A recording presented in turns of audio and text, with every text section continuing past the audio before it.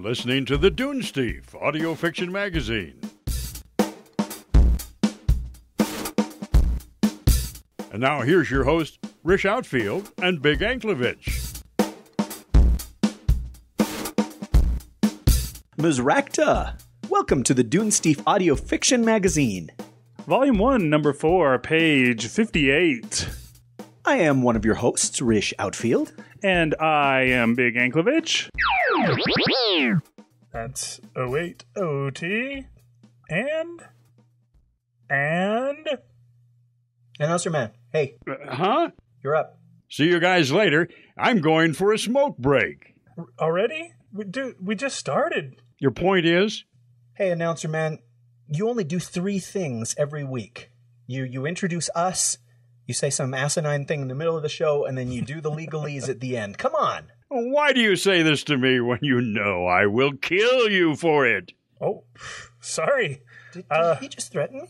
I think he was quoting a movie. I don't know. Well, he didn't do it very well then. That's probably true. Okay. You enjoy your cancer stick, sir. What's next? Today's story is Hangman by Rustad. Merc Rustad is foiled in her plans for world domination by the voices in her head. Constant warfare with characters who will not shut up can do that to a person. She enjoys reading and writing horror, fantasy, sci-fi, and weird fiction. Anything with zombies and elder gods also makes her day. Dude, is she married? Does it say? No. Sorry, you'll have to find out on your own. Okay, thanks. Merc has had short stories published in Alternative Coordinates, M-Brain SF, Fusion Fragment, Alien Skin Magazine, and Flash Scribe, among others. Visitors are welcome at her blog, merc-rants.blogspot.com. Don't worry, the zombies don't bite. Mostly. Hangman was first published in Alien Skin Magazine in the February-March 2008 issue.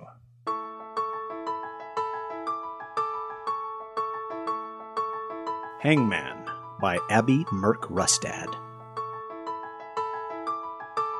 It's Pickle, Emily said. My turn. Craig scowled and slammed the piece of chalk down on the lip of the blackboard. The chalk broke. You always figure out my words. Emily rolled her eyes. Don't be such a sore loser. Craig traded places with Emily and plopped down in the office swivel chair. Come on, let's play something else. No, I like Hangman. Emily said. I don't. Too bad.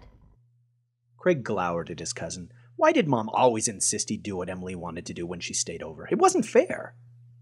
Emily scratched out 10 lines on the blackboard. Okay, start guessing. Craig thrust out his lower lip. This is boring, Em. No, it's not, doofus. Guess. You're older. You know more words than I do. Emily shrugged and tossed her braids. Craig sulked. He listed off random letters, knowing he couldn't win. Craig tiptoed into the darkened library. It was so crammed with boxes it was hard to walk without tripping. He swung his flashlight back and forth, creating different blotches of shadow with each sweep. He'd show that stuck-up know-it-all Emily. He'd find a word she didn't know, and then he'd win the next game of Hangman. Craig scanned the oldest-looking books Dad owned, lined on a shelf. Better not take one of those, he decided. Dad would miss them. On a high shelf near the window, Craig spotted a massive book, an old dictionary. Perfect. He heaved a box of National Geographic magazines over to stand on. He set his flashlight down, and the shadows scrunched closer around him. Craig's heart beat faster. If Mom or Dad caught him... He climbed onto the box. His fingertips brushed the spine of the dictionary, but he couldn't get a good hold. Darn it, he wasn't tall enough. Craig took a deep breath, then jumped. He caught the top of the dictionary this time, but he overbalanced, and the book came crashing down. Craig screamed. He tumbled and banged his head on a box. Tears from the sharp pain popped into his eyes. The dictionary bounced against the floor and fell open, face down. Pages crumpled. Oh no. Craig scrambled up, rubbing his head. Dad was going to kill him for messing up the library. He snatched his flashlight. Footsteps sounded in the hall. Mom must have heard the noise. Close to panic, Craig lugged the dictionary up and slammed it closed. A piece of paper squirted out. He grabbed it. Where did it go? Was it a page that had come loose? With no time to figure it out, Craig stuffed the paper into the pocket of his pajamas. He flicked off the flashlight and hid behind the door as it opened. Mom's frazzled head craned in. Stupid cat. She sighed and closed the door. Craig held his breath and waited. He counted in his head until he was sure Mom had gone back to bed. Then he opened the door and dashed for his bedroom. He dove under the covers and lay still, his heart hammering. Forever passed. No one was coming to yell at him for the mess in the library. Craig sat up and clicked on his flashlight to look at the page. It was old, yellowed, and had spidery writing on it. The ink looked reddish, like it was still wet. Craig squinted at the sheet. This was one weird dictionary page. Still, it had a word spelled in English he could make out in the middle of the page in bold capitals. Mierzejewski. Craig shivered when he read it. He didn't know why. Still, it was a word, even if he didn't know what it meant. It would stump Emily for sure.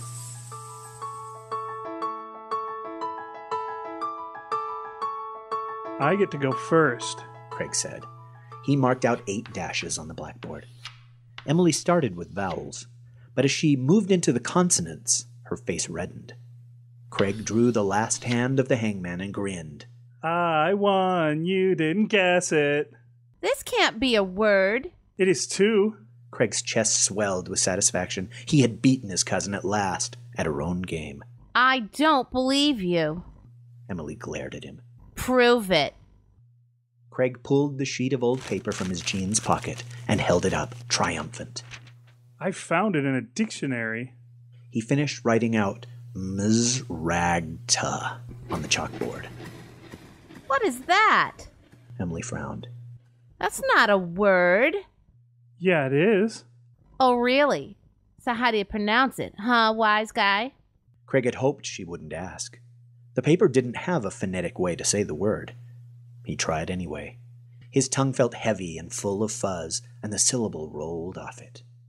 Mierzejewski. The hangman on the board began screaming. The walls of the office buckled and cracked. Wind exploded in a whirling vortex from every corner. A horrible red light blasted through the window and the open door. Emily screamed. Craig screamed louder. They both dropped to the floor and tried to hide behind each other. Craig couldn't believe what he was seeing. This was a bad dream. He wanted to wake up. The chalkboard twisted and writhed, melting into a series of long, snaky black ropes. They shook and flailed. Then one shot out, shaped like a noose, and grabbed Emily around the throat. Craig grasped for her, but the tentacle thing wrenched her up too high for him to reach. The chalkboard squeezed, and Emily's head popped off. In a daze, Craig crawled for the cover of the desk. A tentacle caught his ankle and yanked him back. Pain shot through his leg, and he gasped. Then a second black rope whipped around his neck. Craig's feet left the ground, and he stared up into the thing that had been a chalkboard.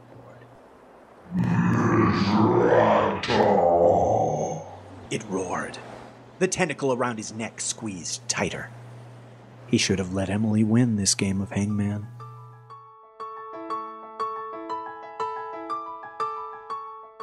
Author's note.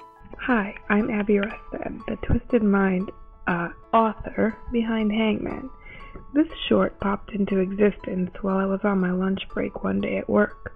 I was sketching stick figures in my notebook, and all at once I wondered how someone could take the game of Hangman and turn it into a weapon. I always lose at that game too, since it's more fun to watch the little stick figure materialize than, solve the word puzzle. It would have to involve arcane books, I mused as the idea began to percolate. The zombie hamsters turning the wheels in my head started doing double time. What would happen if you played Hangman with a name that should not be spoken, and summoned up a monster? I spent the rest of my lunch break furiously scribbling down the story and finished it with minutes to spare. Alien Skin magazine published it in their February-March 2008 issue, much to my delight. I hope you enjoyed it, but don't blame me if you get a sudden desire not to play the game Hangman anymore. Thanks for listening.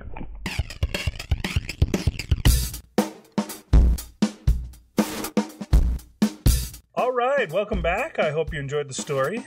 I know that you did. I did because I got to read that story, and that was a good time. I read the story. Well, I got to scream a lot. Yes, ladies and gentlemen, that was his scream. We had the option of stealing your scream, or Star Scream, some scream out there, a Wilhelm maybe. But we thought, no, our listeners really want to hear Big Anklevich in pain. No, I'm sorry, it's mostly just me that wanted to hear him scream. But, you know, another one of my New Year's resolutions. All right, you really took that to heart. I'm impressed. Oh, that went on and on, didn't it? A little bit. Sadly, that's not what she said. Thank you, Abby, for sending us that story. You know how we were complaining. Okay, I was complaining last week about how long that poor bastard, friendly, talented writer, had to wait before we got his episode in on the air. Well, I would say that Hangman has to be the shortest span from somebody sending us the story to it going on the air. Mostly just because... Wait, how did we end up with Hangman this episode? Well, we really wanted to talk about Star Trek, and we needed to rush a story in to go along with our conversation, so we figured this one would be great. It was only 1,000 words long, so it was easy to turn around a little faster. Can I make a new rule for the Dunesteef just right now on the air? Maybe, but I reserve the right to say absolutely not once you tell me what it is. Can we discourage people from sending stories that are shorter than 1,000 words? Okay. My preference is that it be between 1,000 and maybe 5,000 words. And if it's longer, I prefer that than if it's shorter. Mostly it's just because somebody will send us a story and it's 600 words long. And if there's anything to that story, again, this is my personal opinion, if there's anything to it, then it's worth making a full-length story or a full flash fiction story. What is the exact definition of a flash fiction story? I don't know if there is a definition. I think the tendency is flashes between 1 and 2,000 words. I pretty much agree with that rule. There's very seldom that I want to accept a story that's shorter than 1,000 words. It's like you say, it seems like it's a good seed of a story, but it's still missing a little bit here and there. I think it's probably got a lot to do with the fact that I want there to be a character. I want there to be more development so that, you know, when whatever thing happens, we feel more when it happens than you will if you get 300 words. You know how people will say things are a double-edged sword? Yeah. The short story length, it's kind of an edgeless sword in that the story is so short that we're probably not going to accept it. But if I see in the subject line that a story is 700 words or 800 words or 1,000 words, I immediately read that one because I know, hey, I can have this one done in 10 minutes. And there's yet another story I've... You can mark off another one of your New Year's resolutions. See, I did my work. I read the 200-word story. Like I said, there's no edge on this sword. There is a 6,000-word story. I'll leave that one for Big. It's more of a baseball bat than a sword. For example, I wrote a story recently, and it was very short. But it wasn't, what do they call the 100-word stories? The drabble? Yeah, okay, it was too long to be a drabble, but it was too short to be a legitimate short story, I guess. And I sent it to you, and you said, yeah, this is the makings of a really good short story. And I'm like, no makings. It's done. And you're like, oh, okay. So we send it in and promptly rejected. There you go. I don't want to discourage everyone from sending in super short stories because Abby had sent this one in, and thank goodness she did, because we were able to get this episode in, not under the wire, but within a football field of a wire. We got it in the underwire. Oh, but they put those kind of things in bras. Ah, I don't own a bra myself. Yes, and you'll never be very close to one either. Nice one. Well, we've only ever done a couple of stories that were this short, and I feel like for the people who don't listen to any of our conversation afterward, well, they can just move on to the next one. There are probably lots of podcasts with super short stories, right? Yeah, I think there are. So I shouldn't feel bad. I think other people have submitted super short stories that will probably run, and we didn't know, well, do we run more than one in an episode? Or do we just have like a mini episode during part of the week and then do another one later? Or do we do a super short story and then an extraordinarily long conversation afterward? Well, considering that you'll be involved, I'm sure you'll want to hear yourself more and more, so we'll just do the extra long conversation to go after the short story. going to pretend that you were not mocking me in any way. That sounds like a great idea. What did you think of the story, by the way? It was goofy and silly, and I really enjoyed reading it, to tell you the truth. In a way, it felt like a kid's story. If you are a kid in the Manson family, would you let your kids listen to that story? I don't know. I guess when the girl's head pops off, that might be the part that says, yeah, maybe the kids aren't ready for it quite yet. I know you haven't edited the episode yet, but give me a preview of what sound effect you think you might do for the head popping off. I don't know. Maybe I could just use the standard. Cool. That works. All right. So if you have a story that you'd like to submit to the Dunesteef, go ahead and drop it in an email and send it along to submissions@dunesteef.com. And do take a look at our submission guidelines. If you listen to the show, you probably got a pretty good idea. But if you don't listen to the show, then you're not hearing me tell you right now to look at the submission guidelines. So is that a double-edged sword?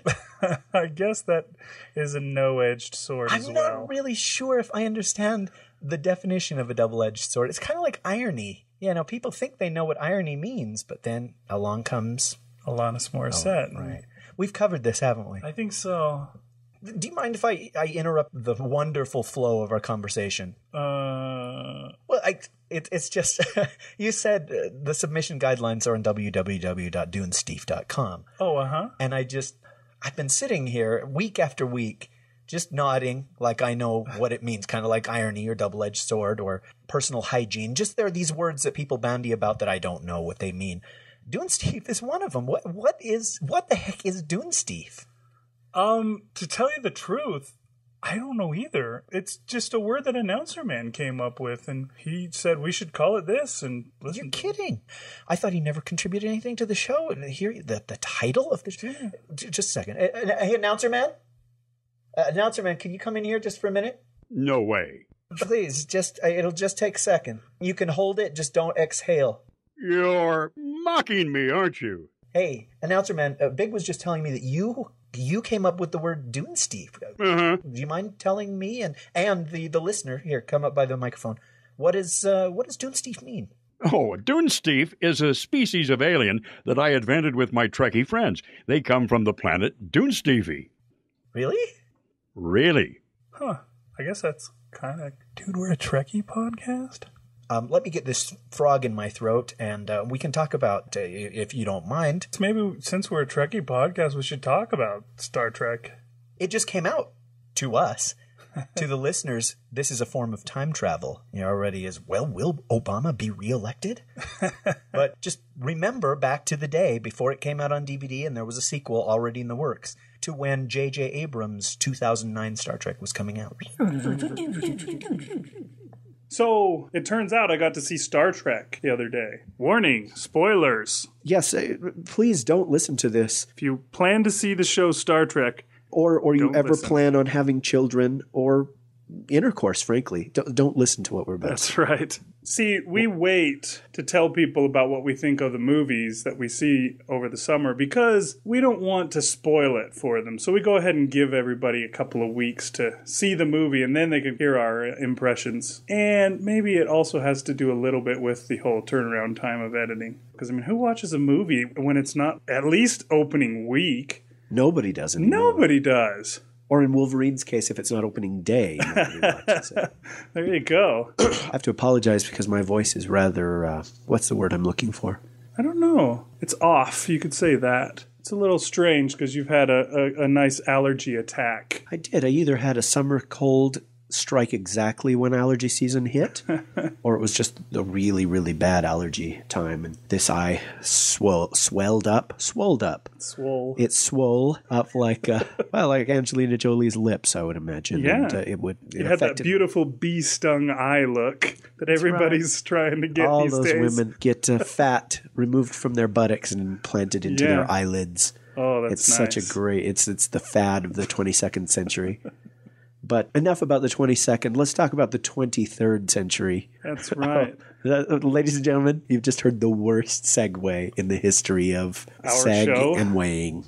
But anyways, I actually got to see this show. I wasn't planning on it. I'm not a Trekkie. Whoa. Didn't you watch Star Trek all through high school? I'm afraid I was busy having sex in high school. Oh.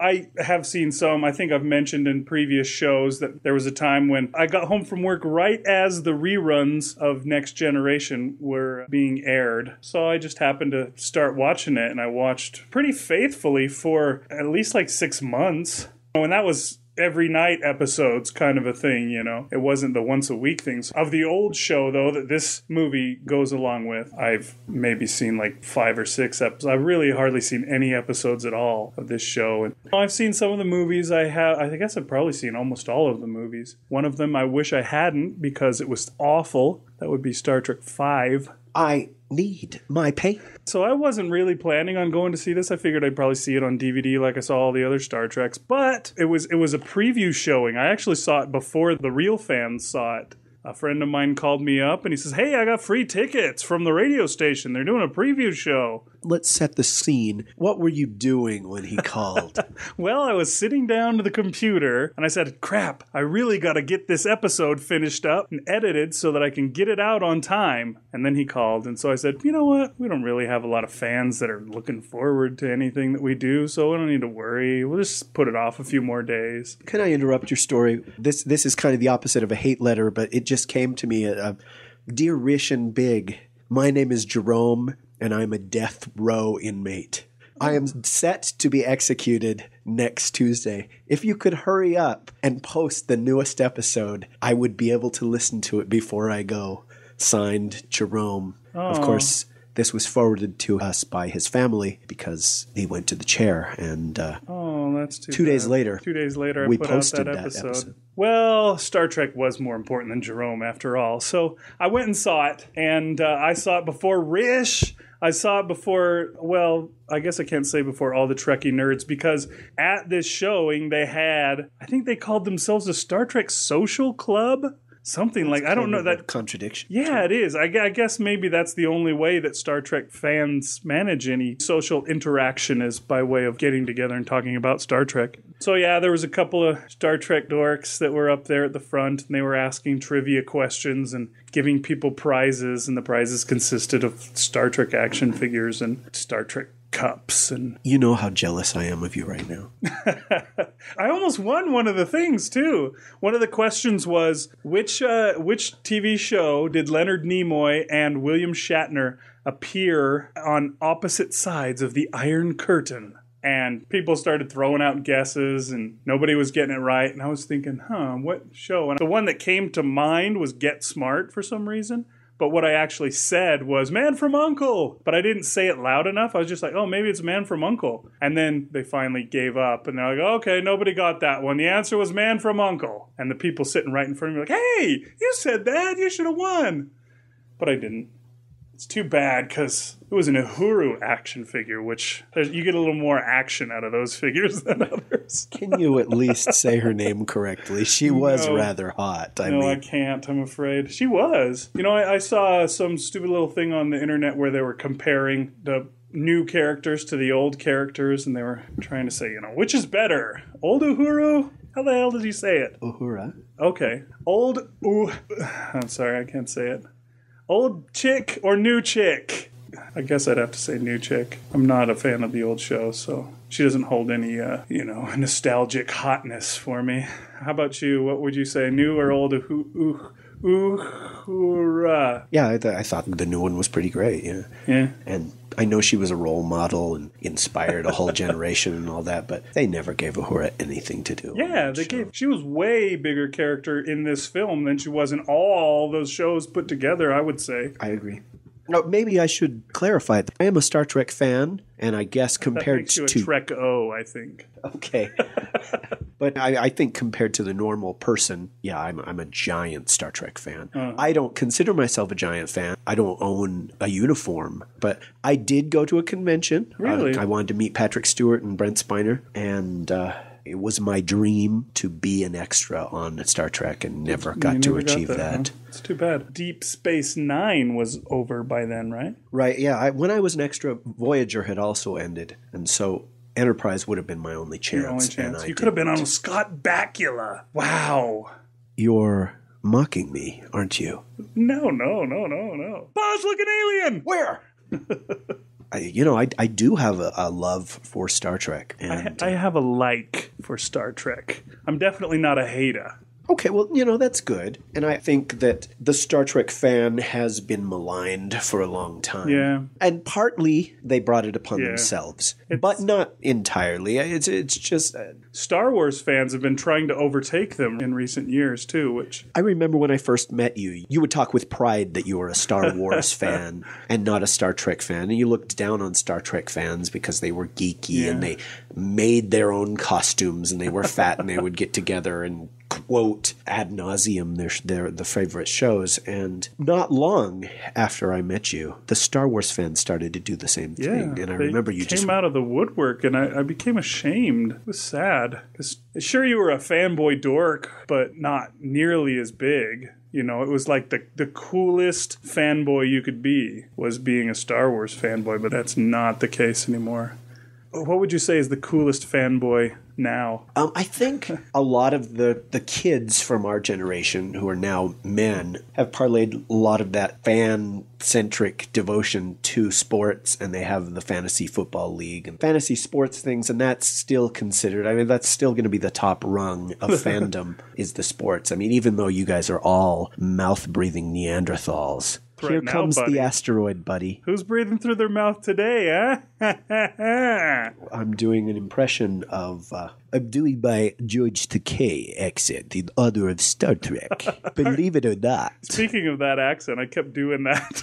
I was watching that show with my friend, and we were just sitting there, and every time Sulu would say something, I'd go, "Oh, bye, Captain." I would say that to my friend, who would laugh every time. My friend, who got the free tickets, I think he's probably much less of a Star Trek fan than I am. It was interesting, the two of us winding up there watching this show. So what did you think of the show? Yeah, I liked it. Yeah? All right. See you later, folks. Good night. Thanks for listening. Thank you for... This episode is dedicated to the memory of Jerome. So you liked it. I liked it too, but I don't know. I guess I was expecting a lot more of it because I heard a lot of people who are all excited, all the fanboy dorks at where I work. I talked to them and I was like, yeah, you guys going to see Wolverine when Wolverine was coming out? I think I may see it Sunday or Monday, Still got to see it opening weekend, but when you go to see it Sunday, you don't care at all. But and as soon as he's finished saying that, he's like, "Oh yeah, but Star Trek's coming out next week, and we're gonna all leave straight here from work and go right over to the theater, and we're gonna watch it, and it's gonna be so awesome." I was like, "Really? Star Trek is the show that's got you guys all excited?" And then I have a friend he's like the most loyal reader of RottenTomatoes.com that I've ever met, and he's, "Oh, you're going to Wolverine? Oh well. I won't tell you what it got on the tomatometer. At least it's 6% higher than Ghosts of Girlfriends Past." I'm like, oh, thanks. See if anybody should be dating less than me with my perennial George Takei impersonation. It should be this guy, and yet... He's married. There you go. Has a child. Owns his own house, too. Yeah. The next week, he's like, oh, here's what Star Trek got on the tomatometer, and it's got like 95 out of 100 or something like that. It was a good show, but it doesn't deserve that high of praise, I don't think. I remember last year, some of the shows that I think were really, really great, like WALL-E or Dark Knight, I think those both stand at least head above. Maybe not head and shoulders above, but at least head above Star Trek. And yet those shows last summer also only got 95 on their rating, which it just didn't seem right. But I'm not sure how the tomatometer works.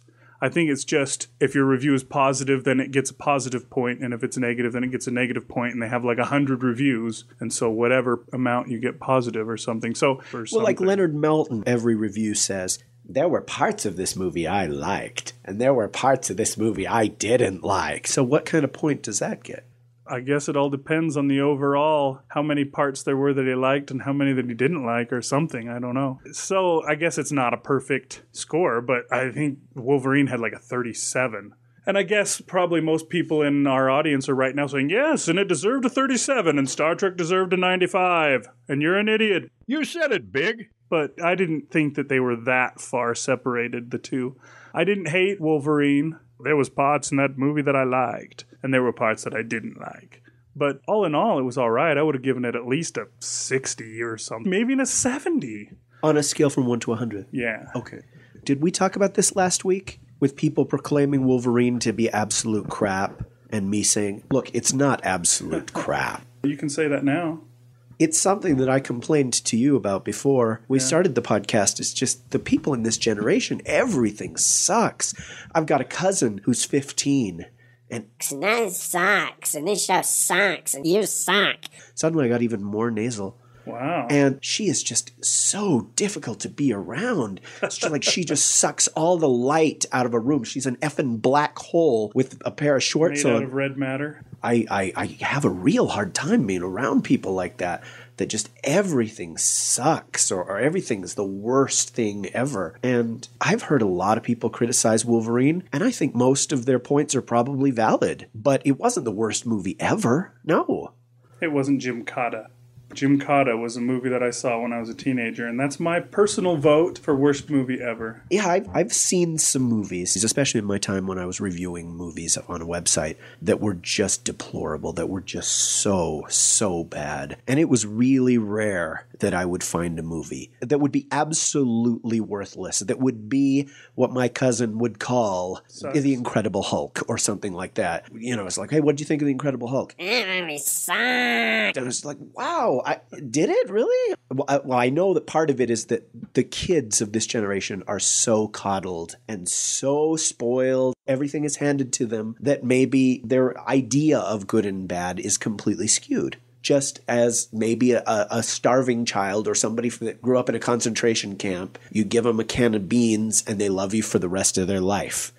They have no way of gauging that a can of beans isn't that awesome. Mm-hmm. So bringing it back to Wolverine and then to Star Trek, there are movies that I absolutely hate. Okay, so you mentioned Jim Cotta.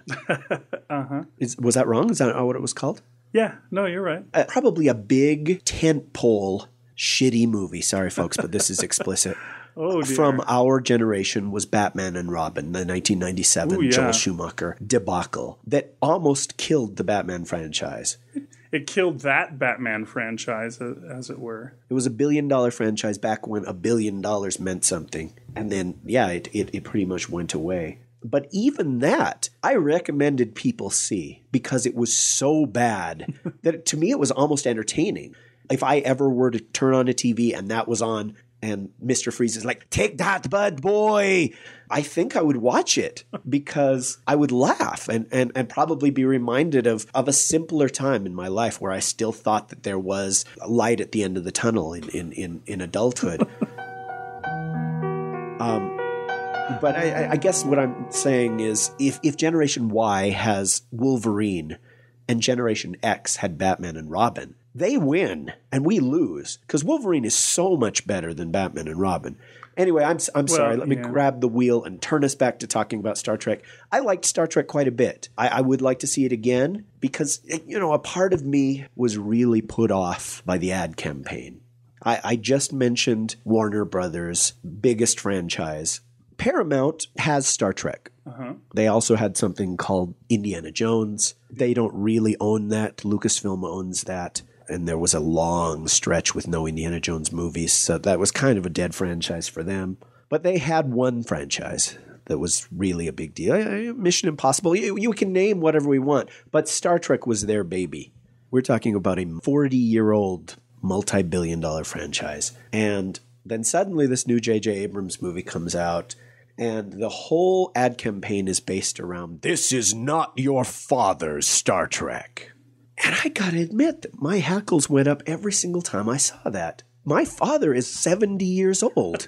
And yeah, he introduced me to Star Trek via syndication when I was a little kid. He's an old man, though. It felt like We want to distance ourselves from all these 40 years of wasted entertainment, all those video cassettes and laser discs that are piling up in landfills someplace. Bald chicks and Mork from Ork and Captain Pickard and all this crap that we don't want to identify ourselves with.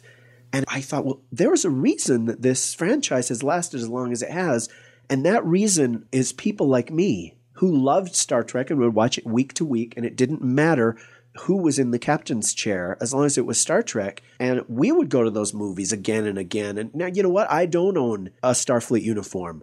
But if I did, I wouldn't be ashamed of it.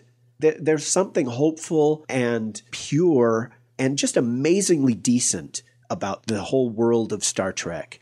It's an optimism that hasn't existed in this world since the Kennedy days. Well, not anymore, because this is not your father's Star Trek. It sucks. That's just kind of the impression that I got. You know, I had heard that J.J. Abrams had never seen Star Trek and he wasn't familiar with it, and he wanted to make a film that would appeal to everybody and not just Star Trek fans. And so that's cool. The most successful one was the whale one, was the Voyage Home. And that was the one where people who weren't Star Trek fans went and they enjoyed it almost as much as we did. That one made more than $100 million. Back when $100 million meant something. Yeah, when it meant something. Yeah, this one's almost made $100 million already. So what's crazy is they've been talking about First Contact as the benchmark, that it opened with $30 million in 1996, and they said, in today's dollars, that's over $50 million. And I just thought, wait a second, 1996 was about 8 minutes ago. Yeah, I feel that way myself. So J.J. Abrams, who I like, I'm a fan of his television work. I think he's a really good storyteller. I think as much as people talk about Battlestar Galactica as the greatest show ever, it's very possible that people will talk about Lost when it finally ends as the greatest show of the O's. And so he set out to make this very accessible movie. But I guess Paramount or the ad geniuses got a hold of this very accessible movie and said, no. Let's not say that it's something that fans and non-fans can enjoy. Let's say that it's just for the non-fans. And I felt slighted, and I felt like I was not appreciated. And you weren't. They basically, I think, are saying, we know you fans are coming one way or the other. We need to get the other folks. Going way off track. It's the same kind of thing. You know, I've been a soccer fan for a while, and I'm kind of one of those crazy hardcore fans that wears the wig in the stadium and bangs on the drum and brings a flag and yells nonstop the entire game and all that kind of crap. But, you know, I always get that feeling from the soccer team. You know, they're like, we know you're coming. So, you know, you'll be in the stadium, and like the dorks that come out and throw out the foam soccer balls or whatever is the little prize to everybody. They'll come along, they'll throw it all along the stadium, and then they'll just kind of skip past us and go on and throw them to the other. Because those people don't give a crap about the team. They're not going to come unless they get something special. So I think it's the same kind of thing as that. Star Trek fans, you guys are going to come. Whether it's Enterprise or Voyager or whatever, you'll show up. You know, I didn't get that impression from the film itself. There were lots of interesting references that I'm sure I got that you wouldn't have gotten. That's probably true. The reason Scotty was marooned out there was that he had done a transporter experiment on Admiral Archer's prized beagle. And Captain Archer was Scott Bakula's character on Enterprise, and he had a beagle. Ah, that's cool. They tried to make sure that they threw in those iconic lines that each character had. You know, they made sure that Scotty says, I'm giving it all she's got, Captain. And of course they had Spock saying, live long and prosper. And I'd be willing to bet that they probably won't do that in the sequel. You know, now they've given a nod to everybody's favorite little thing. Perhaps the biggest failing of the show is that they had to spend that much time and bring in, okay, here's Scotty. Oh, and here's Chekhov. And they all had to have something worthwhile to do. This is what Kirk did when he was born. This is what he did as a child. This is what Spock did as a child. Which I think that was probably the scene that I disliked the most. Maybe you liked it a lot, but the Vulcan bullies. Just the whole concept of a Vulcan bully doesn't seem to jibe. Are they supposed to be all logical and not emotional?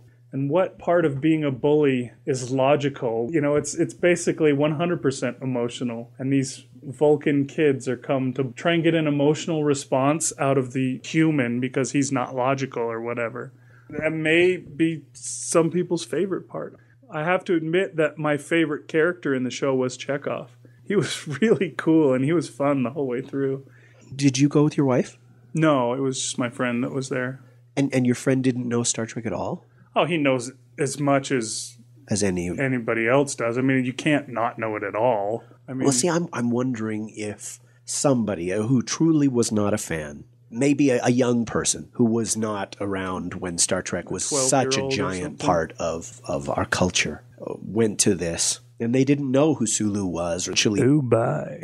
That's right. They didn't know that all these people eventually would form an iconic crew, a family, if you will. If they would find a lot of that dull, or if they would find the whole thing fascinating, it's like, oh, okay, so they all have pointed ears, and they all have the same haircut. It's not a haircut. Their hair just grows to that length and then never grows again, unless you shave it bald. Nero was not a Vulcan. No, wasn't there a bald Vulcan chick in Wrath of Khan and etc.? She was Deltan. Oh. But hey, if I hadn't said that, if I had said she was Vulcan, then Kevin Anderson would have gotten after me.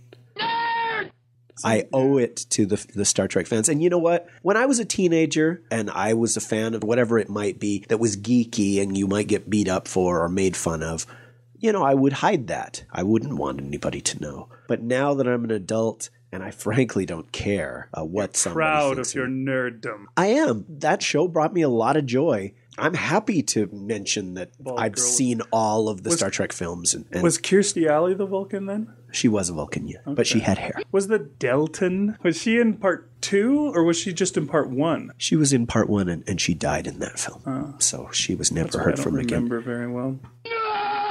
Yeah.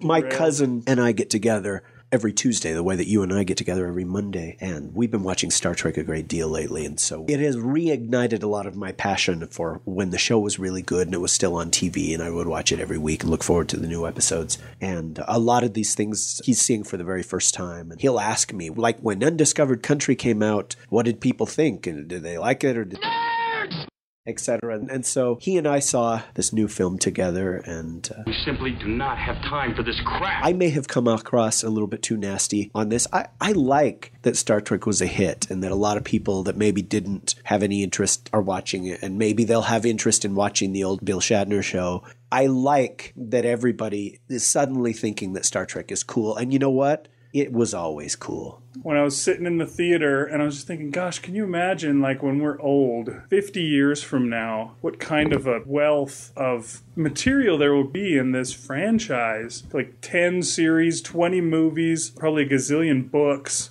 And what about 100 years from now, etc.? What are these franchises that have been started in this century going to be like? Are there other franchises that have been around for 100 years? I came up with like the Three Musketeers or something, but nothing really comes close to stuff that's new now. And I wonder if those will carry on. How long of a life do you think these franchises have? We live in a very recycled entertainment environment. Yeah, what's the deal with everything is remakes or sequels or spin-offs or prequels or prequels. Within the last, I'd say, 10 years, there's been something new called a reboot.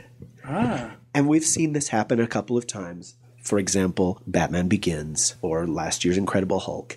Or, in my opinion, the best example, Casino Royale, where they rebooted the James Bond franchise, a franchise even older than the Star Trek franchise. But instead of saying, this isn't your father's James Bond. Douchebag. I was like, whoa. They went back to the source material and actually adapted an Ian Fleming book. And they made, in my opinion, the best of all 20, however many you want to consider James Bond movies. So I think within the next decade, we'll probably see a lot more reboots. Yeah, and probably. It's just something that... Aren't they already talking about rebooting Fantastic Four as well? Well, it's just the idea of a reboot basically is that there is something wrong with the franchise. It's based on that. There is something wrong and we need to start over. You know what I mean? Wolverine is not a reboot. Wolverine is a prequel. Phantom Menace, as maligned as it is not a reboot. It's a prequel. A reboot says we're going to toss out all that has come before and start anew. And I can see the potential in that. Suddenly, we've got a blank page and we can do whatever we want, which is interesting. I don't think it necessarily says something is wrong per se, but I think it might be saying, we've done as much as we can with the Joel Schumacher angle that we were taking before. So now it's time to start over. No, and that may be valid. I happen to disagree. I think if there's nothing wrong with the Friday the 13th franchise, you make Friday the 13th Part 12. If you think that it's completely gone off the rails or stupid or whatever it might be, you say, this one is called Friday the 13th again, and you just start it over. That movie, the Friday the 13th reboot from this year, could easily have been called Friday the 13th 12 and just been another bunch of teenagers get hacked up by Jason. They're rebooting The Nightmare on Elm Street. They rebooted Halloween 2 years ago. And that easily could have just been another Michael Myers hacks up a bunch of teenagers. But they said, no, let's start over. Let's pretend that all that stuff never happened. And with the James Bond franchise, I think it was great the way that they did it. And I plan on seeing those James Bond movies until I'm a very, very old man. And I think there's enough potential in that. As you talked about century-long franchises, there will still be James Bond movies 50 years from now. Probably. I remember after License to Kill came out, they were saying, hey, it's time to start up the James Bond franchise again. Why don't we have Sharon Stone play James Bond and stuff? I mean, it needs that radical a change. And then why don't we have a woman play Starbuck? Right. They had 6 years where it just lay fallow, and then Pierce Brosnan, who was supposed to have been Bond anyway in the 80s, came and they revitalized the franchise with GoldenEye, but that was not a reboot. That was just another sequel and took place after the one before. And I gotta admit, wow, Die Another Day completely blew. Sorry, I hate to sound like my cousin, but at the same time, I could see the potential for where that movie could have been really good, which makes it all the worse. Don't you think? Isn't it worse to see, the Schwarzenegger that came back from the future killed John Connor, and now he's assigned to protect him? What a cool idea. Oh, you're not going to mention that again? Oh, that's just a throwaway plot thread? Oh, okay. Whenever somebody does that and you can see, wow, this could have been really cool. And it's way worse than, well, that was just another Jason movie with him killing teenagers. There was no potential for that ever to be good. Sorry. That does really make me sad. For example, you go and you see the trailer for a movie and you're like, oh, sounds like the coolest idea. And you sit there and imagine what great things they could do with that idea. Then you go and watch the movie and you're like, oh, that's all. Being a creative person, that's something that is both a blessing and a curse for me. When I moved to LA, hoping to be a screenwriter and hoping to make films, hoping to open up new worlds for people to watch of my own and for them to say, ooh, that totally sucked. I would get together with other creative people and we would talk about where movies might go next if there was a hit movie and they're going to make a sequel, or we would talk about the potential of things. And in the days leading up to Terminator 3's release, we got so excited about our own version of Terminator 3 and how you could, from the footage we had seen in that trailer, how you could make a great, great movie. And it was not to be. And I think the biggest example was those Star Wars prequels. We had 3 years in between each movie. 3 years in which to talk about how things might progress and how Senator Palpatine might become Emperor Palpatine from Return of the Jedi and all these things. And we had discussed so many possibilities that were really, really rad. And I had so many people on message boards saying, well, this must mean this. Only to find that almost none of it mattered and there was almost no thought put to. Anyway, I guess what I'm trying to say is it was a blessing and a curse to see where something might go and see the potential in something and then to have it fall so short so many times. And I think you and I have had these conversations before, haven't we? I just recently, a friend of mine in LA said that he had a potential screenwriting gig for me. And you and I got together and I came up with this idea and suddenly I got all passionate about it. And I'll tell you, if he had offered me $5, I would have sat down and written that whole darn thing because it was just like one of those, wow, this could be really good. Thank you for calling. Thank you for opening up my mind to the possibilities of this screenplay. I got $5 in my wallet. I want you to write that story. And then I will put my name on it and publish it, all right? Big, I know you a little too well. You don't have $5. Damn. But it's just, I become a little kid sometimes at the possibilities. At the endless possibilities for what may be or what could happen. And because of that, over the last, I'm going to say 15 years or so, My favorite part of going to the movies is the trailers. 3 or 4 movies that are going to come out in the future, and all of them could be good. Okay, granted, trailers don't always look good, but the point of a trailer is to get somebody excited to say, you know what, we're seeing that one. Oh, honey, I can't wait for, when did they say that it comes out? And I've found, again, since I've gotten to this cynical age, or maybe it's not even cynical, it's just I've become an adult. And I see things the way they really are. A lot of times, the trailer is way better than the movie. And I had a good friend who worked at a trailer house, and it was his job to take the 8 minutes of footage that he's been given and to cut that in the most dynamic way to sort of tell what the movie is about. Maybe they already know what the strongest lines are, or the funniest parts, or the best scenes. Put those, get people excited about the possibilities of this movie. There are things that are worse. There's war, there's poverty, there's famine. Have you ever stubbed your toe just like on a door frame? It tears off like a layer of skin, and it hurts so bad that you had to hobble around because my dang toe, right where the cut was, rubbed against the side of my shoe every step I took. There are things that are worse than dashed expectations, than shattered hope. But it sure does suck. Yeah. I guess this was supposed to be about Star Trek at one point. You were going somewhere. You know, there will be other franchises this decade that will be rebooted. And the decade's almost over. Okay, in the next 10 years, 6 months. I'm saying, that will be rebooted. And some of them I'll have a real problem with, I'm sure. Mostly because I feel that reboot equates fixing something that's broken. And other people may not. They're just like, hey, let's get a fresh take on that. And just getting new actors constitutes a reboot, pretty much. We've got to update it as time goes by, and I think that it's likely that Star Trek is one of those things that just seems to have legs. It's going to go places, one way or another. That's one thing that I thought was really cool. Speaking of that, with the J.J. Abrams version, is how when this bad guy comes back in time, and now he's changed the timeline, and now basically we're living in alternate universe Star Trek. And so none of the stuff has to jibe. You know, we've already had a whole crapload of adventures from the old Enterprise crew, and we don't have to do all those same adventures again. We can have all new adventures. And, you know, I understand if people are really bothered by that it's just not the same and it negates all that came before. And you're just saying that Picard's adventures and all that stuff don't happen because of this. To me, once I realized that's what they were doing with the history being altered, I was fine with it. Yeah. It was like, you know what? You guys at least made an effort to explain, okay, this is why Chekhov and Kirk get on the Enterprise at the same time. Yeah. If you subscribe to a world in which all this stuff is possible and transporting and Vulcans with green blood can mate with humans with red blood, then you should be all right with any little fudges to the timeline. And you know what? Star Trek fans can be the nitpickiest and really, really the most scrutinizing of all fans. And probably even worse than comic book fans. Although it's possible the comic book fans have actually eclipsed them because Star Trek fans have had enough years of, well, Khan couldn't have known Chekhov's and things like that to just get over it. Yeah, when they destroy the planet Vulcan. I saw that happening and I was like, what the hell? I don't know Star Trek a lot, but I know that the planet Vulcan still exists later on. This obviously is not a very good prequel. They've seriously altered the way things are supposed to go.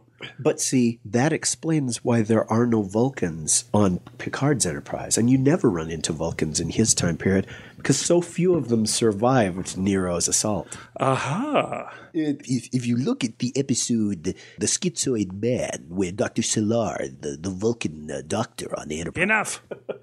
Yeah. They at least did me the service of having Leonard Nimoy come and establish that this is still in keeping with the Star Trek that you've loved for 43 years now. You know, he'll probably not be in the sequel, and there will be a sequel, just like there will be a sequel to Wolverine from the week before. You know, I'm grateful that they had Nimoy be in it, and granted, they probably offered him $1 zillion to do it.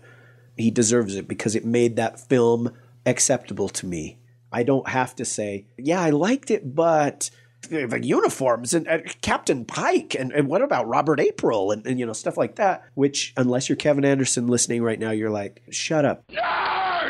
Is Kevin Anderson a Trekkie or a Trekker? Is there a difference between the two? In my mind, no. I don't care what people call me. Trekkie is super devoted. Trekker is somewhat devoted. Trekkie and Trekker is the same thing. Okay. Trekkie, though, has that negative connotation. You think of the fat guy. You think of John Lovitz with the ears on and William Shatner telling him to get a life. And so around that time, the end of the 80s, Trekkies decided to call themselves Trekkers to differentiate themselves from that. But it's the same thing. And you know what? If somebody calls me a Trekkie or a Star Trek fan. I do have a problem when people say Star Trek or Dr. Spock. I hate both of those things. But Dr. Spock was a real person, though. Right, but he didn't have pointed ears, and he didn't come from planet Vulcan, and he had nothing to do with Star Trek. And you know what? Next week, you and I will get together, and we'll have new adventures, and I will sound much less nasal. And you know what? I apologize to anybody who's listening right now and just can't stand the sound of my... Why would you listen this long if you couldn't stand the sound of my voice? Go put your head in an oven, actually. Wow, you've become the Angry Rish Outfield again. No. Is this an alternate Rish Outfield now? Yes, you can tell from the goatee.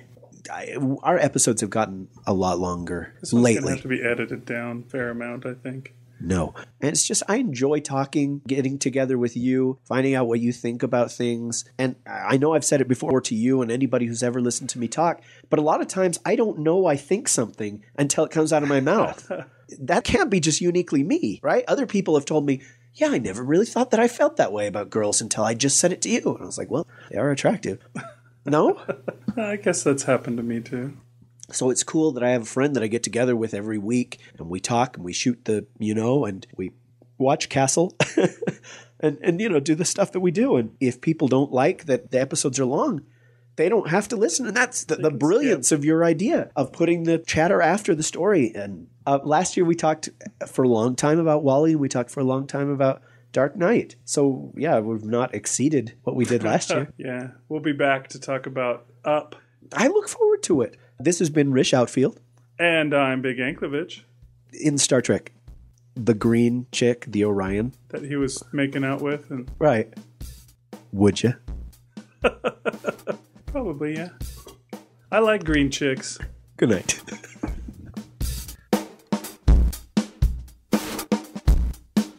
Thanks for listening to the Dunesteef Audio Fiction Magazine. The Dunesteef Audio Fiction Magazine is published under a Creative Commons Attribution, Non-Commercial, No Derivatives license, so please share our show with everyone you know, but don't alter the files or try to sell them.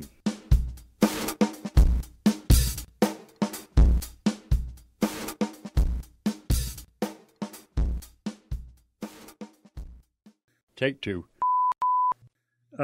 Before that, maybe I guess the one where she gets the phone call that wipes. Oh. Giant wind has just come through. Apparently we have offended Satan. So I will. That's interesting. You can totally hear I can hear the wind chimes going like crazy too. Just picked up and slammed the door. Them's the winds of change, folks.